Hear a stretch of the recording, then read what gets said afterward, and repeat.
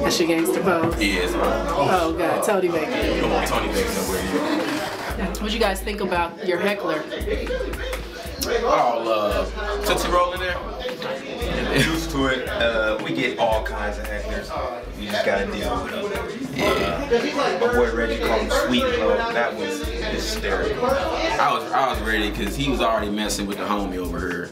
So I was already prepared. I had prepared to go in on him if he said anything during my set. Because we gotta protect each other as comics, and we gotta crush heckling, because what we do is hard enough. You know what I'm saying? So it's like, how dare you come from West Hollywood? You know what I'm saying? When we gangstered up out here with snow boots on, you know, and a belly ring.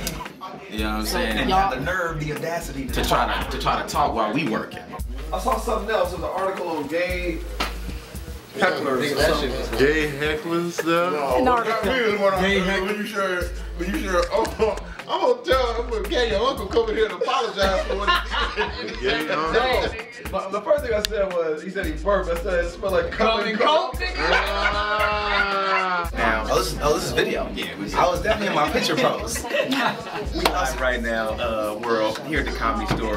I'm with my boy, the very funny, the #1 comedian coming out of LA, my boy, Mr. James Davis. #1. Now, what I enjoy mostly about your set is how you deal with the hecklers in the back. You're very professional. I think we should call them the fecklers. The fecklers in the back. Very professional, in and out. You knocked them out and then got right back to your material. I came to do work, man. I came to work on my own stuff. So, you know, if I was less focused, I could have probably spent some more time on them. But it was like, you know, I came here to do my thing.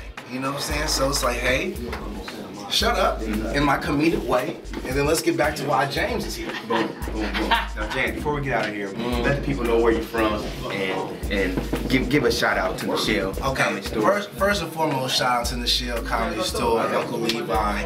You know, one of my comedic homes. You know what I'm saying? If ain't no stage gonna put James up, the Belly Room on Thursday will always put James up. I'm saying LA, West Coast all day. Baraka Flocka James in this bitch. Sometimes, man, some jokes just write themselves. The one that got me though is he says, I'm gay and a Christian. I'm like, oh, wait a minute. You don't even go together. Wait a minute. I was about to kill him on that. They don't even go together. What color is your Bible? It's rainbow colored Bible. Let me read you the chapter of Do the Wrong to Me. Do the wrong to me? Turn the Filipinas, the first. Wow. How did you feel about the heckler this evening? It was fun, man. It was fun. Yeah, you know, it's fun for a man at the back and forth, but then you got to shut the hell up and all. You got to shut your ass up. And a good way to shut them up is have them come on stage. You know what I'm saying? It ain't easy. You understand that? It ain't easy. I got to bring my shit to the back. You don't know how real this is out there. This ain't no game. What did you think of his act? What did you think of his set? What set? He had no set. The nigga got up there and bombed. You know what I'm saying? Hide your kids. You know? He just went up there and tanked. No games out here. This jokes, but ain't no fun. There ain't nothing funny about jokes. It's our livelihood at stake. Right? This is real. You're not doing material, I'm giving material. It's called realness. Oh, wait, where's my light? I don't see no light blinking. Oh, there it goes. That was, oh. Antoine Johnson. Let me see, pull it out. I'll show you my tits. Let me show you.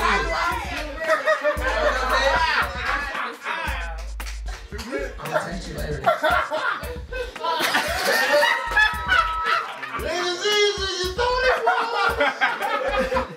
Alright. Huh? This has made my It was year. right. They're laughing at your gene material.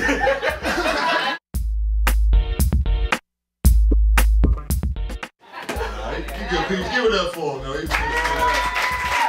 Did you get heckled? For a second, he actually ruined my punchline, but that's okay, it's fine. There was a joke about my mother-in-law asking me about if my son was going to be white or Asian, because she's a little racist lady. And I said, if you keep messing with me, he's going to turn out black. And the heckler yelled out, Tiger Woods Jr., that was my joke. It was awkward. It was awkward. But they liked me. It was kind of weird energy after the crazy gay guy. You roll with the punches, you know? Or you roll with the... Get this white guy out of here. Or you roll with the tight ass. Tight ass. I like the book of Revelation.